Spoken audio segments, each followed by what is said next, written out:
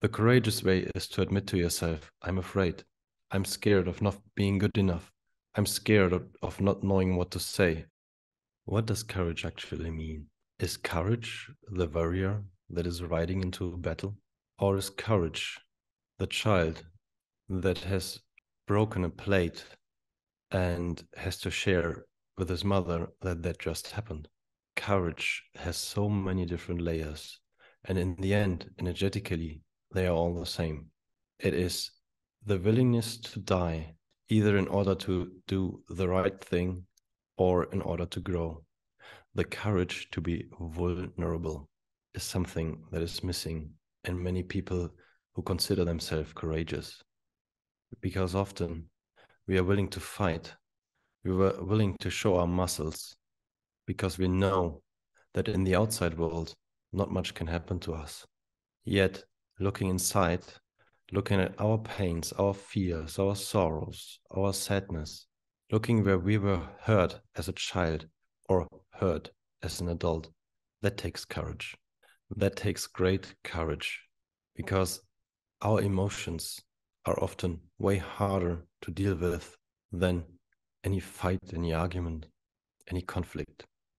So what would I invite you to do? Whenever you set out to do something, allow yourself to be vulnerable with yourself. When you're going into a meeting and the meeting overwhelms you because you have never been in a meeting like that, you have never talked to those people, you feel like you might be out of your depth, you're scared. There's one kind of courage, and that is the courage of, yes, I can do this, yes, I can do this, and just go in there and ignore your fear. But I don't consider that the courageous way. The courageous way is to admit to yourself, I'm afraid. I'm scared of not being good enough. I'm scared of not knowing what to say. I'm scared that I don't know everything that I have to know in order to do this. To face that inside of you and be with that, and then have the courage to tell yourself, and that is okay. I can be afraid, and that is okay. I've never done this before. And when I'm stuck, when I don't know the answer, I can still be vulnerable and say, yes, that is a wonderful question. I don't know the answer yet. Please let me come back to you. And in our mind, we have to be perfect. But most people appreciate real human beings who are willing to be vulnerable, who are knowing that they are not perfect, and who are willing to look at whatever is missing.